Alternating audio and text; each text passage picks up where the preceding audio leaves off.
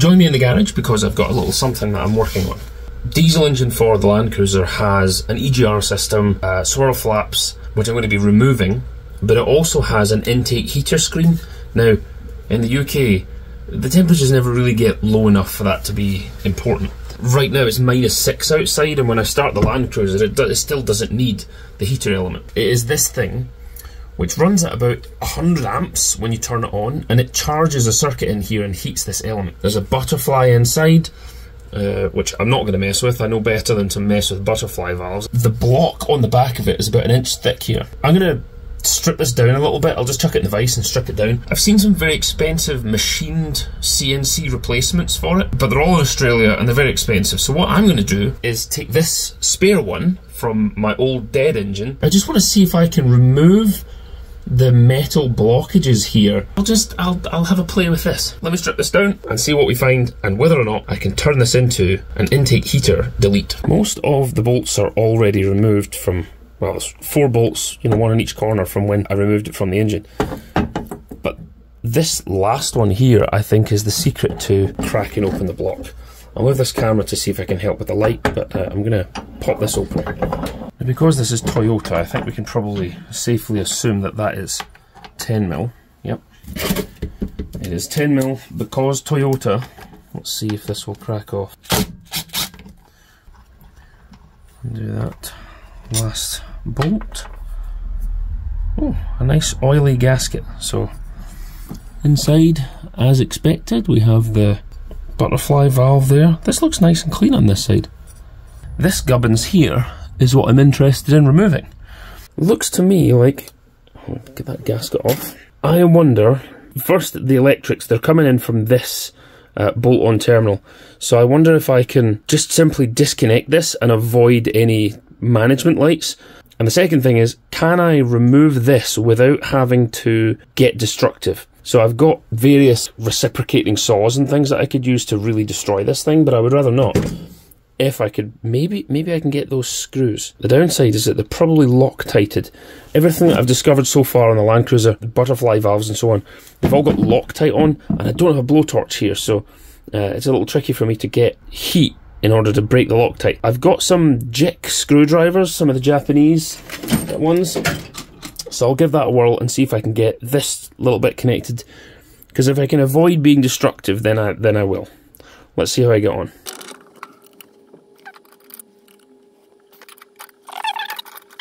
So far, no good. Nah, I'm afraid not.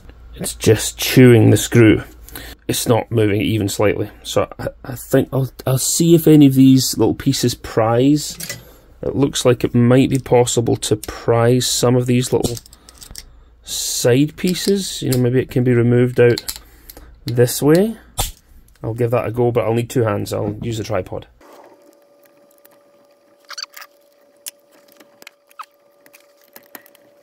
I just get the feeling this is gonna shoot off and strike me right in the face. I'm going to use a fair bit of leverage here, but I'm making sure that I don't leave her on the outside of the block. I don't want to damage the external faces.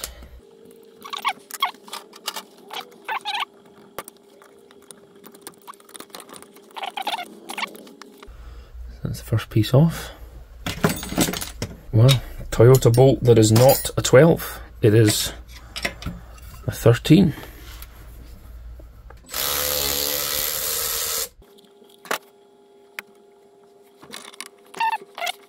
Yeah, I won't mess with that 20-year-old O-ring. I'll leave that there.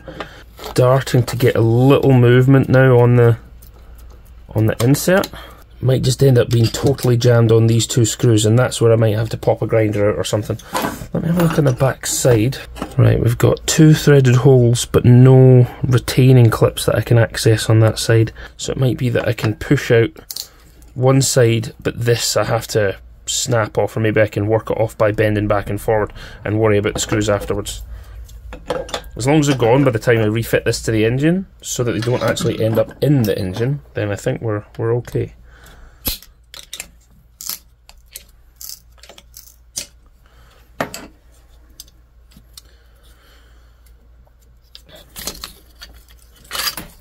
Oh goodness, right, look at all that. That's so strange. I wonder how this heating element works. If you know how this heating element works, you write it in the comments below, because I do not understand that at all. Obviously electric current comes in here, but this whole thing becomes charged. Do these plates heat up or something? I'm not sure. That's very peculiar. Unfortunately, because of reasons, I have stripped the Land Cruiser engine apart, at least on the first Land Cruiser, and I still have, in this box, all of the aluminium, or aluminum for Americans, inlet elbows. So if I have a look here, it looks to me like the diameter, or the opening here, is smaller than the area that I would cut open on this other section. Let me just do a bit of measuring, and that will help us. As soon as I find some calipers, we shall do some measuring. It is nice finally having all my tools in the one place. It's quite a small garage, and you know, by American standards you would call it a shop. This is not a shop. Got 82mm. And we have 86mm. So I don't think it's worth me attempting to carve out any more material from the side here. Well, that saves me a job. Even if I was to cut out the tabs here, it's backed by solid aluminium. No point me carving anything out. If I can just get these materials off, make sure there's no loose parts, then I think we have a functional delete of the heater screen.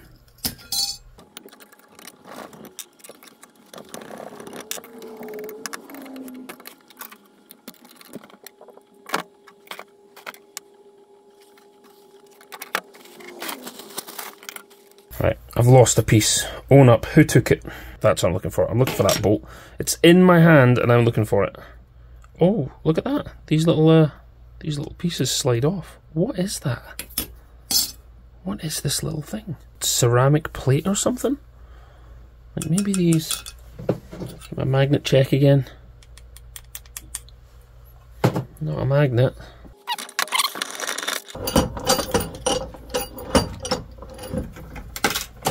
Oh yeah, that crunching noise. That sounds like ceramic to me. Look at this, a little gentle tap. Yeah.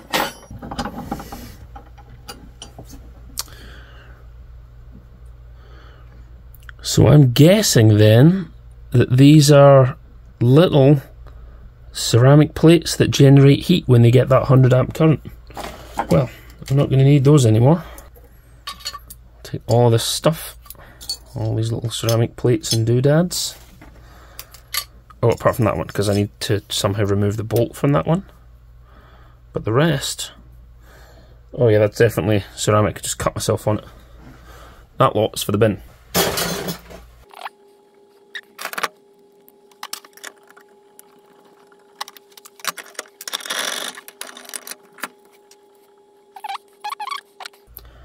I think if everyone's in agreement, spring washer on the bolt side. Just let me know in the comments if I'm doing that wrong, because I think the spring washer is supposed to be next to the bolt. So I put that through on the other end, because the other end is threaded. So get that here. With a bit of luck I can get that tight enough that it will hold. Look like 13mm on the inside, that looks like 15 there. It's not quite as tight as it was before. A few moments later. I just checked my video footage to make sure I've got my spring washer on the right side, and the spring washer was indeed on the bolt side. So I'll put that back in there. I did review that in fact the thick side of the washer was on the inside. So if I flip that around...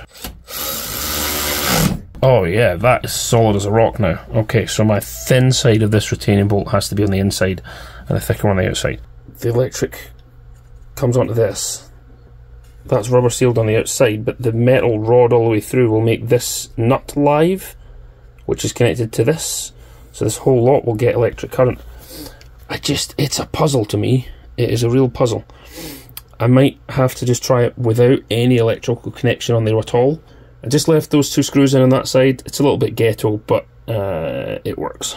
And one of the benefits for me doing everything on camera is that I can routinely check the footage. I've just checked the footage again to find out which orientation this bolt had, and it's on the same side as the other loom plugs, which means I can reassemble that thusly. Yeah, but the downside is that when you're working on the car, everything takes longer because you're filming. But the upside is that you can be checking your work all the time.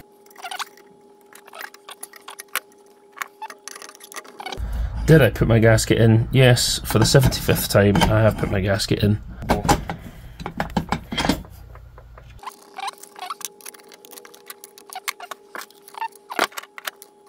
Yeah, 12s now, so keeping me guessing. You know, just when I think Toyotas are nice and easy to work on, because like everything's a 10 or a 12, well, you encounter the occasional 13. On this one part we've used a 10, a 12, a 13 and a 15. Come on, Toyota, what are you doing to me? I'm not going to snug all this tight because this isn't the piece that's going to go back on the car. Butterfly valve still there, and through the inside of the intake elbow there's now no restriction. The other thing I'm worried about is this electrical connector. Hopefully I don't have to bolt the loom back on there and I won't throw any engine codes, but I'll let you know. This isn't actually the piece that's going to go back on the car because I'll leave this is from a different Land Cruiser. Just the butterfly valve and what's in here, I don't want to swap that from one vehicle to another. All I want to do is move the machined metal plate. But for the purposes of storage, I've bolted this all back together. What will happen next is, when I reconnect this to the car, I'll have that Toyota machined EGR block here. Imagine that hole has an EGR block plate in it, and this goes off to the other inlet manifold.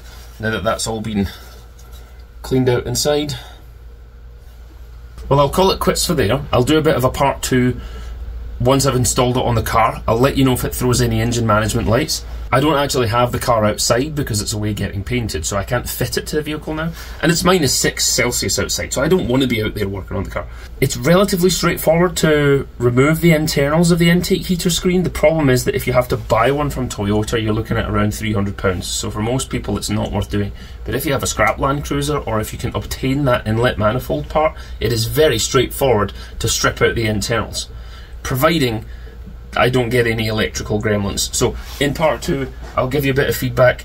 As far as I'm concerned, for the UK we don't need it for heating the intake. The temperatures just don't get that low. But I have a spare here, so I'll keep the original one intact, and if I do run into problems in winter I can always swap them back and forward. Anyway, I hope that was interesting. Thanks everyone who's new and who's subscribing and watching the videos. A lot of the YouTube content for Land Cruisers I have found is either quite old or quite generic, so I'll try and make some more specific things just for the 100 series Land Cruiser, and more specifically for the diesel engine because I've got 2 of them. Anyway, thank you for watching, thank you for subscribing, make good decisions if you can, and I'll see you in another video. Thanks everyone, bye.